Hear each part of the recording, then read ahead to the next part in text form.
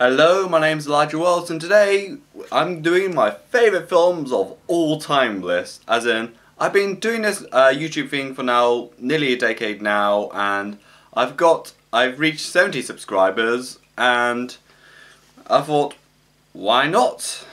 I haven't done my favourite films of all time list, so why not do it now? So here's my list. But first off, some honourable mentions, as in films that are basically 10 out of 10, but didn't necessarily round up to my top 25 films, my personal taste of all time. But here's the honourable mentions: My Left Foot, Pan's Labyrinth, Fargo, Goodfellas, and Everything Everywhere All at Once. And now, time for the main feature. At number 25, we have The Rocky Horror Picture Show. I've seen this at uni twice, as in one when studying cult film, and one when there was this old society called Film Debate, where we watched it as for cult cinema. As in, I brilliantly understand why people would go back to watch it. Like, this movie is like something you can cosplay to, something you can sing along to, something you can dance along to. It's just like a unbelievably camp, but one of the most unbelievably joyful, one of the most silly and one of the most fun films I've ever watched. Like, Tim Curry just absolutely stole the role. Like, Dr. Frankenstein as basically this cross-dressing Frankenstein scientist, but again, and his Frankenstein creation is this very beautiful blonde man. Again, this movie is just so much fun. At number 24, it's Apocalypse Now. When it comes to like Francis Ford Coppola movies, a lot of people would say The Godfather is better and Godfather 2, but in my opinion, Apocalypse Now is his best movie. It is such one of the most gorgeously shot movies, one of the most meditative movies out there, in my opinion, and it's definitely one of the more psychological and somewhat of a mind bender in my opinion. I've only seen the theatrical cut, which is like 2.5 hours long, and the Redux version, which came out I think 2001 or 2002, which goes on for 3 hours and 15 minutes or something like that. But I haven't got around to seeing the final cut, which just goes around for a solid 3 hours. But I think both versions I've seen are actually really brilliant. Martin Sheen is actually really good in the movie. Martin Brando is great in the movie. Harvey Keitel, Harrison Ford, and his extremely brief appearance in the movie, and Robert Duvall is also a spectacular in the movie. The cinematography is brilliant, the music is also great, the action is absolutely mind-blowing, and the ending just really rattles you to the core if you think about it back and forth onto it. And again, I think when it comes to Epic's films, particularly in the Vietnam War, I think Apocalypse Now really does take the crown. And at number 23, it's Terry Gilliam's Brazil. Even though the movie does not unfortunately take place in Brazil, it does take place in an allegorical futuristic setting, which is very reminiscent of the Margaret Thatcher era of Britain. Again, like a lot of Terry Gilliam films, the movie is absolutely weird, and designs are absolutely unparalleled. The performance of Jonathan Pryce in the movie is actually brilliant. The movie visually is very gorgeous just to look at, and the music is also super good. And the ending is just one of the most shocking things I've probably seen. Like, I was just like quiet like after the ending came out. There was also people like Nostalgia Critic who said this is his favourite film of all time. Brilliant choice, but don't do music again. And Mark Kermode, I think, put on his top 10 of, I'm not sure if it's favourite films of all time or the greatest films of all time, since he has 2 separate lists. But again, this is a really good choice of film, particularly from a guy who did like 12 Monkeys, Fear and Loathing in Las Vegas, and he also helped out with Monty Python. So again, very futuristic, and very weird, and very gorgeous as well, and just one of the most mind-bending satires of like contemporary Britain that was released in 1985, particularly a hardcore mockery of Thatcher, who is basically now perceived more and more as a dictator, to come to kind of think about it. At number 22, it's Hero from 2002, which is a film from China. It's from the same director, Zhang Yimou, who did The House of Flying Daggers, which is also a brilliant movie, and also another film I really like from him, being his earlier films, The Red Sugar, where it's definitely a lot more darker and a lot more politically charged at best, but for my opinion, Hero is his best movie. Like, this movie, if I have a chance to see it on the big screen, I would see it on big screen, no question asked. Like, the acting in this movie is amazing, the atmosphere is absolutely throppingly, and the cinematography is beautiful, the music is also great, the design, both costume and sets are amazing, and particularly it's just such a one of the most visually gorgeous movies out there. Like, I think even the Simpsons movie did like an homage to it with that famous shot of like the arrows, like a whole like hundreds and hundreds of arrows, and this one man just standing there in the middle. I think they Simpsons movie just really did pay homage to that. Like, that movie is just immaculately, just immaculate. And at number 21, it's Downfall. The movie is basically about Adolf Hitler's final days as leader of Germany before the World War II would eventually come to an end and he would eventually commit suicide. Again, this movie is not for everyone, particularly the movie did garner some controversy when it came out for humanizing what was essentially one of the most evil people to ever crawl onto this earth. But Bruno Ganz's performance is absolutely brilliant, playing basically one of the most despicable human beings to ever exist. Again, the writing is actually brilliant. The acting of Bruno Ganz, who unfortunately passed away recently, he does a show-stopping performance as Adolf Hitler in this movie. The movie itself is really dark as well, particularly with Hitler questioning his mortality and kind of accepting the fact that he's pretty much lost the war and there's no way out of it and there's no way to salvage it. Again, if you're a history buff like me, just give it a check out, the movie Downfall. For number 20, it's Children of Men by Alfonso Cuarón. Yeah, there's a lot of good Alfonso Cuarón movies, but I think Children of Men is my favourite film from him. Yes, Y Tu Mamá Te Amo is also a great movie. Prisoner of Azkaban is my favourite Harry Potter movie, back when J.K. Rowling wasn't a transphobic Karen. Gravity is also really good as well. And so is the Netflix film he did, Roma, which is surprisingly really good. But in my opinion, Children of Men is my favourite film from him. Again, the movie has been used quite a lot back in 2016, where the movie kind of seen it as a more of a warning about the age of Trump and the age of Brexit. The movie itself is like extremely dark, has one of the most fantastic third acts out there. The music is unbelievably grim, the tone and the atmosphere is absolutely dark. Again, I think in my opinion, films like Prisoner of Azkaban and Roma, I think the darker storylines kind of work to Alfonso Cuarón's advantage, particularly in the movie Children of Men. At number 19, it's Amadeus. It's directed by Milos Forman, who directed One Flew Over the Cuckoo's Nest, and one of the handful of directors to have not one but two Best Picture winning films under his canon. Again, this is basically a really intense rivalry film, and it's also a really great performance of F. Murray Abraham, which I think did win him an Oscar in the movie, and also a great performance of Mozart Amadeus, who is also really childishly crude but also brilliant at the same time. The design of the movie, both costume and sets, reminiscent of the respective time period, is absolutely gorgeous, and the music is absolutely brilliant, given that it's mostly Mozart music. And what to say, it's definitely not too many notes, as the movie has a right amount of notes. If we're talking about like musical composition, even though I'm not too great with musical writing music, but I'm trying to take a piano, but this movie is absolutely brilliant. So, at number 18, it's Star Wars: Return of the Jedi from 1983.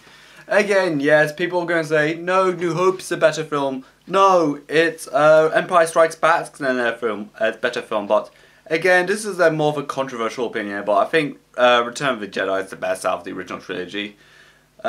Even though I kind of understand the sequel trilogy, why people like it, but it's not too great in my opinion. But sequel trilogy, it started off good until it just kind of fell apart when I kind of thought back on it, particularly in Rise of Skywalker. But again, it's basically Luke Skywalker basically reconciling with his father, Darth Vader, and also Palpatine's in this movie. And the movie's visually is absolutely amazing. The battle scenes are brilliant, and the cinematography for this one is actually really good.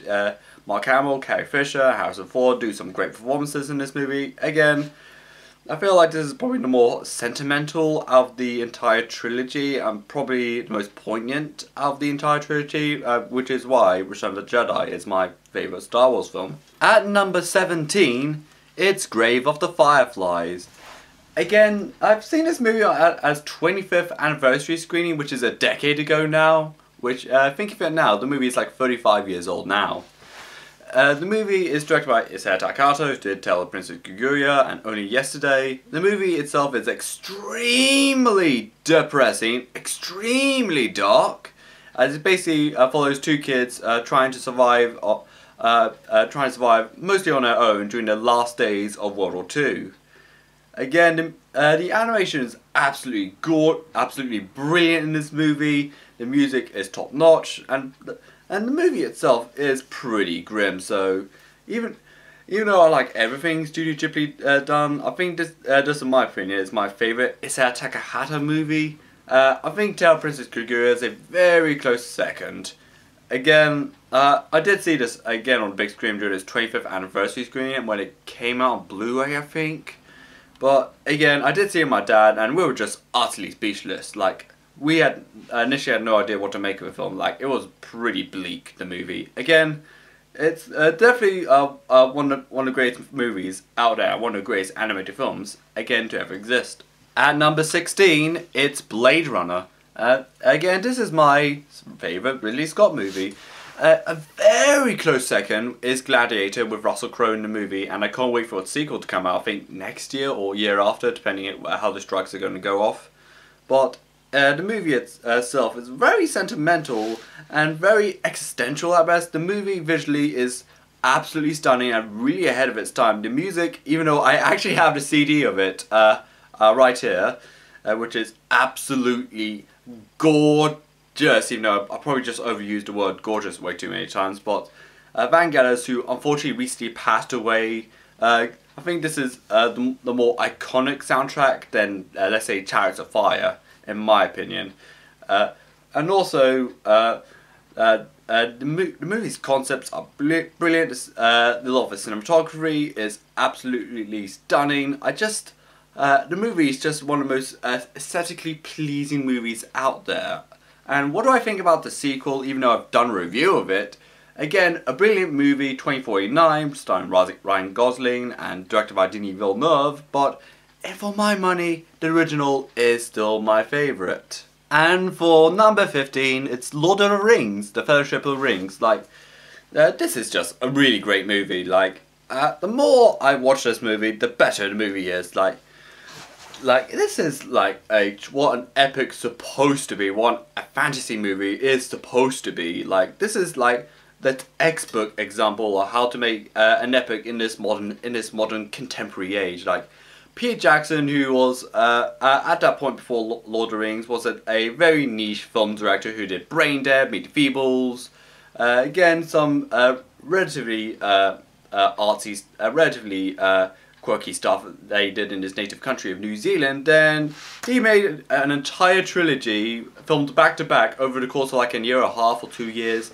Costed like $300 million for the entire trilogy, so roughly $100 million per film, and 3 hours each, excluding the extended runtimes.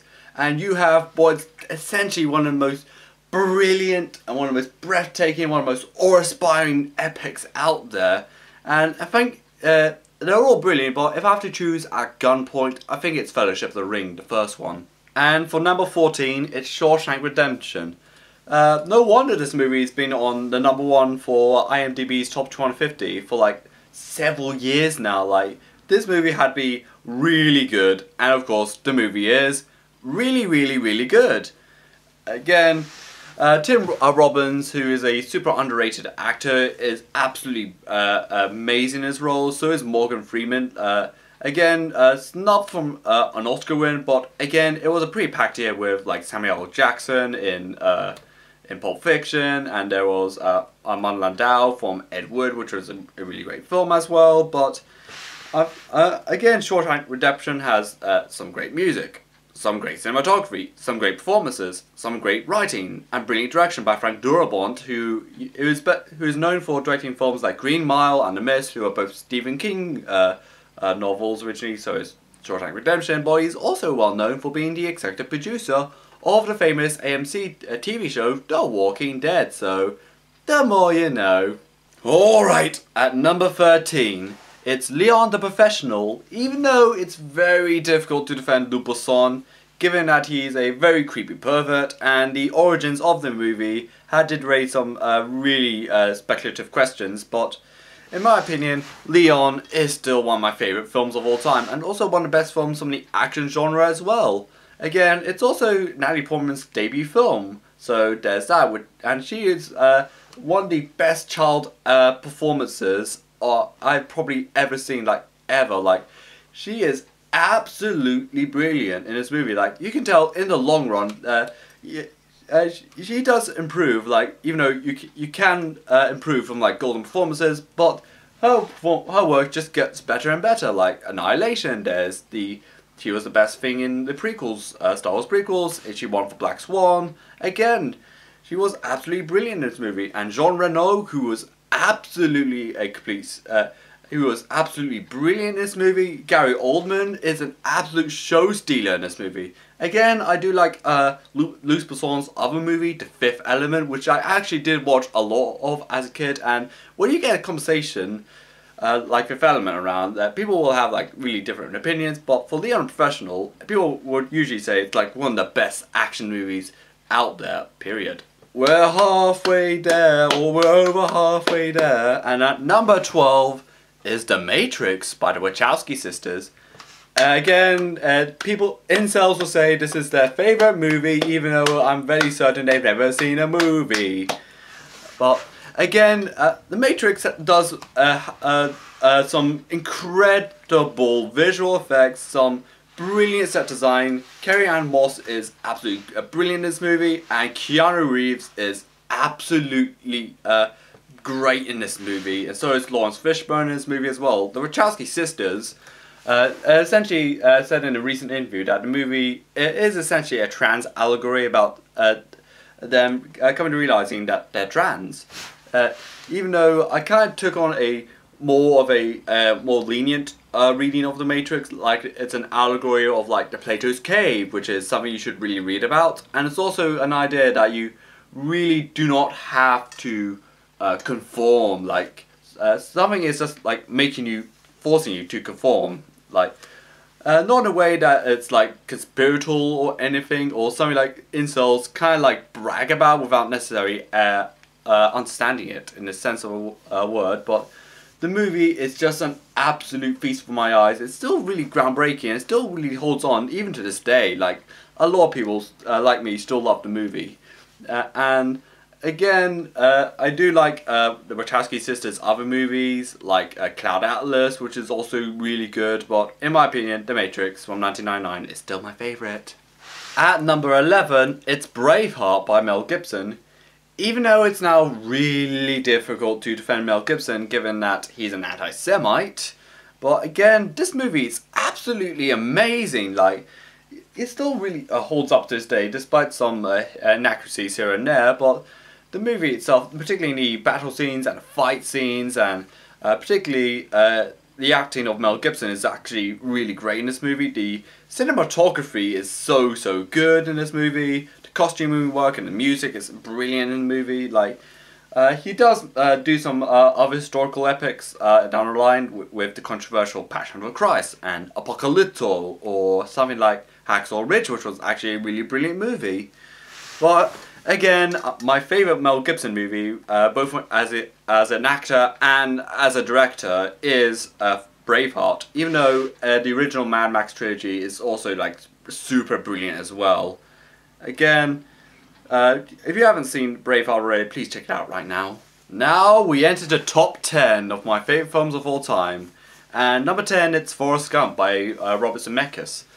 Again, Tom Hanks delivers, in my opinion, his best performance in any film he did in Forrest Gump. Again, pretty much is a fictional person's life story. Like, it is so extremely expansive and extremely rich in its texture, and it's pretty much so much in his life goes on both positively and negatively that it kind of almost feels awe-inspiring at best. Again, other Robert Zemeckis films, like Back to the Future, is also a very close contender in this movie. But again, there was his phase throughout the 2000s where he was so obsessed with motion capture animation, both Tom Hanks and Robert Zemeckis, and we can all agree it's pretty creepy. But again, I think this is just so much joy coming out of Forrest Gump, even though a lot of people see it as a sad movie. It's basically a very simple movie about a man's life story, a man who may appear ordinary to anyone, but he's just a very extraordinary person. The more you get to know him, he's just like a man you meet on a bus stop or a man you meet in a pub. Like the more time you get invested into their life story, the more it feels rewarding. At number 9, it's Aeroplane by the Zucker Brothers. Again, this movie is just the most hilarious movie out there. It's just so many jokes get thrown around, like fourth wall breaks, like literal jokes, and background jokes, and just every joke you can imagine. It's just so brilliantly executed. Yes, the Naked Gun films from same directors are also brilliant, and Leslie Nielsen is absolutely brilliant. Like, he started off like a dramatic actor, but when he appears in films like this and the Naked Gun films, like, he was pretty much in his A game. Like, I think comedy was definitely his true calling. Like, this is, in my opinion, one of the best comedies out there, which basically is a Mickey take of the 70s disaster movie tropes. I think it was taking place basically mostly in an airplane, and also it took a Mickey out of the 70s movie Airplane, a film that came out somewhere in the 70s, but this movie just gives you laughs no matter how many times you repeatedly watch it, and to the point that me and my siblings do a quote of, but it's mostly of the pilot's really creepy conversation with a kid, like, do you like gladiators? So, have you ever hang out in gym or gymnasium or bars? So, have you ever been to a Turkish prison?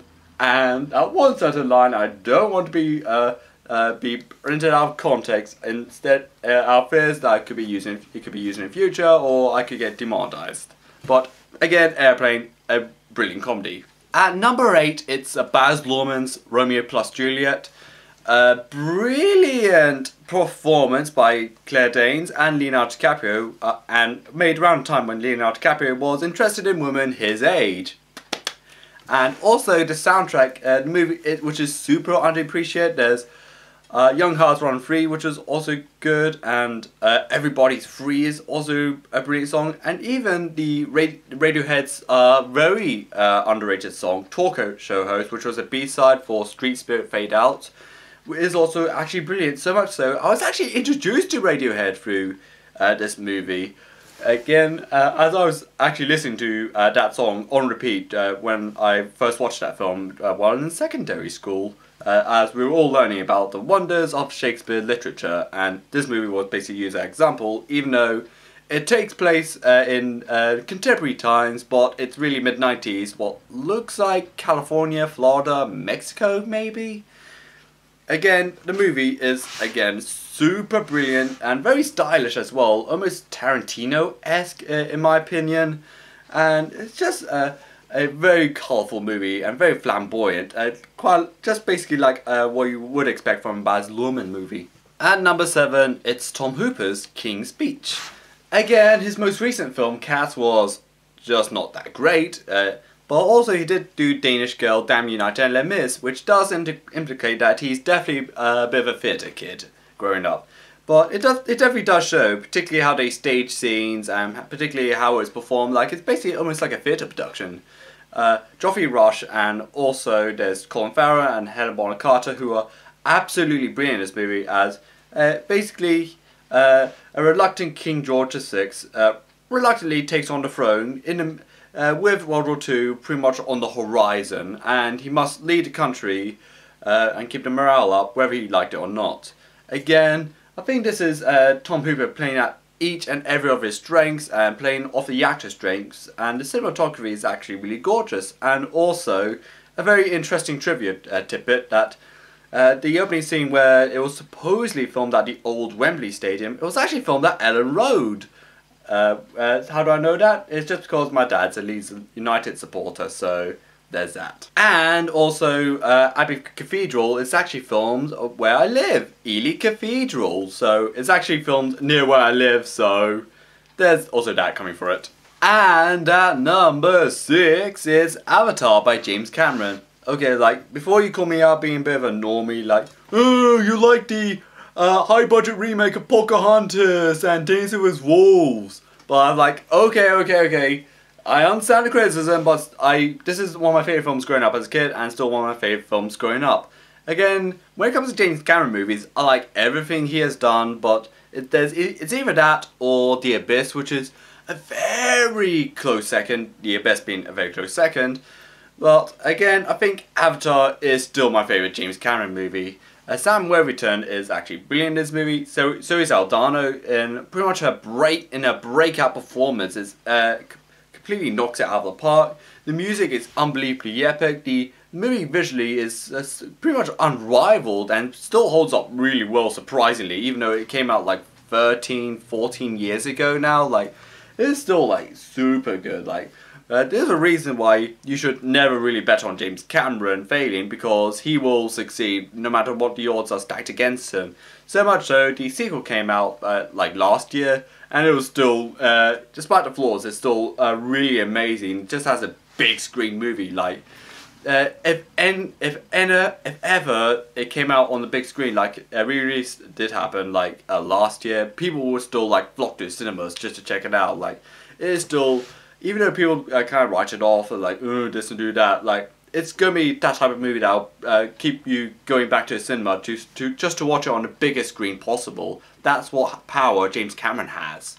And for number 5, we're going to dwell into my more recent takes. But for number 5, it's The Farewell by Yulu Wong. Again, this movie is a bit of a, will definitely pull at the heartstrings. It's basically Awkwafina plays a young adult who basically helps out to stage a wedding for her dying grandmother. Again, this movie is just an emotional roller coaster, and she delivers definitely her best performance out there, and she definitely deserved a Golden Globe. And I have no idea why this movie was not nominated for the Oscars, but even though that year was, again, really packed, but it was still left out, which was, again, super sad. The movie itself is just one of the most bittersweet movies you probably ever see. It's just a movie that'll give you a lot of tears, either sad tears or happy tears. This is the power that cinema will definitely guarantee you. Like, this movie's absolutely brilliant. I'm very happy for Lulu Wong because I think it was just announced just today that she has a new series coming out called Expats, which is basically about Hong Kong nationals grappling with a tragedy, even though whatever it said on the blurb sounded a tad vague, but I'm very happy that she didn't meet the fate like Terrence Malick or Todd Fields, where she go on for like over a decade without any news about what film or series she's doing next, but she finally rose from the ashes and will be doing Expat, which I will be hopefully watching soon. And at number 4, it's Jung Bong-ho's Parasite, which again, I think this is my favourite film from him. Even though Snowpiercer is absolutely one of the most jaw-dropping films from him, and definitely one of the more surprising films out there with Chris Evans and Tilda Swinton and John Hurt in the movie. But Parasite, I think this is a no competition. This is my favourite film. Like, this movie, just the more you peel back in the movie, the more surprising it is. The more you learn out of this movie, the more brilliant it gets, and the more you rewatch the movie, the more rewarding it gets. Like, this is a gift that just keeps on giving. Like, I think even the plot twist in the movie still really shocks me to this day, and even the basement scene is still one of the most scariest scenes I've pretty much seen in a very long time, and still to this day a very scary scene. The performance is actually brilliant, the allegories are really on point, it doesn't go out of its way to become really preachy or anything and become too overly sentimental and too overly politically charged. It's just a movie that everyone can definitely get behind, and particularly John Boyho's very wholesome speech at the Oscars, like, when you overcome the subtitles, you'll be introduced to better movies, and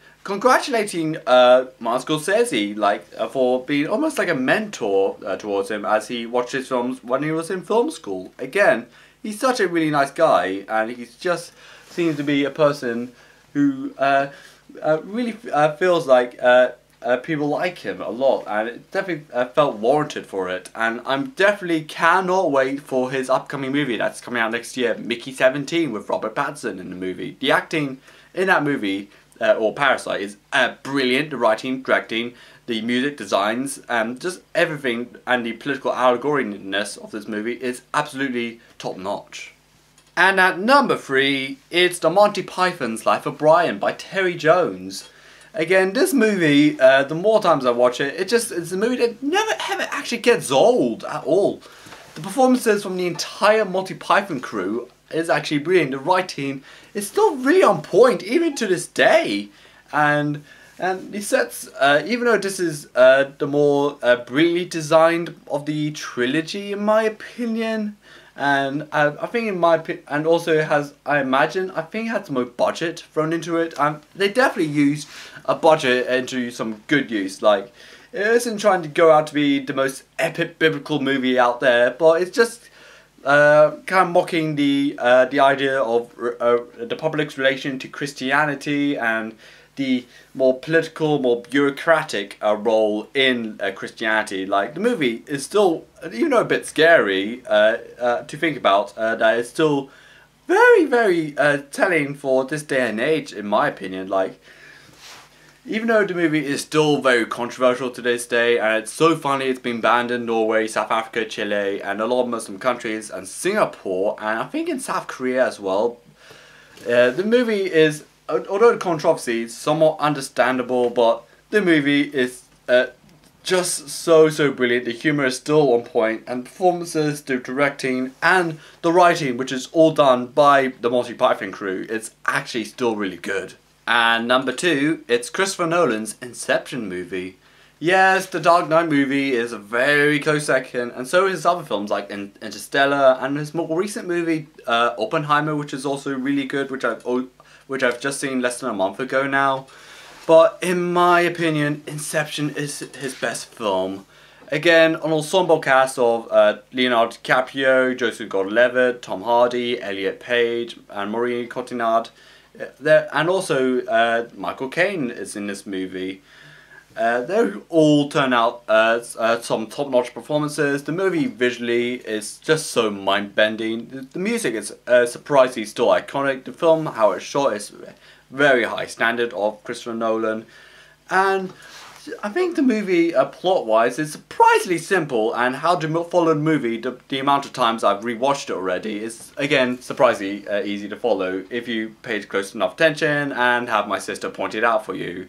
It's basically how to commit a literal heist within someone's mind, and just to plan some ideas to make it seem very organic, which, again, is super brilliant, and definitely one of the more out there ideas by Christopher Nolan, who, let's be honest, is only known for basically out there ideas with a lot of practical effects. Like, when I was on a school holiday in Paris, me and my close friend were driving through like near the River Seine, and we tried to do like location scouting, like, oh, that was the bridge from Inception, oh, that was the corner cafe where everything just exploded, oh, it was this and that where it all happened. Again, this was the type of movie that I could easily geek out on if I wanted to. But again, Inception is my favourite Christopher Nolan movie. And my favourite film of all time is Hayao Miyazaki's Spirited Away. Like, this is, in my opinion, one of the greatest films to be ever released of all time. Like, There is no simple debating about it. Even though I personally like everything that Hayao Miyazaki has done, to the point I've basically written an entire dissertation on Howl's Moving Castle when I was in uni. Even when you're watching his old stuff for the first time, or if you're watching it again, it just feels so fresh. It just feels so organic. This is just what Hayao Miyazaki is just all about. Just a person, just a director who pretty much made his mark on animation, and he pretty much more than succeeded to the point he's basically almost a god of anime. Like, when the first thing people come to mind, it's films like Akira or Ghost in the Shell, but Spirited Away, even though it's not just because they're one of the best films from Japan, best anime films, best animated films, but one of the best films, in my opinion, of all time. Yeah.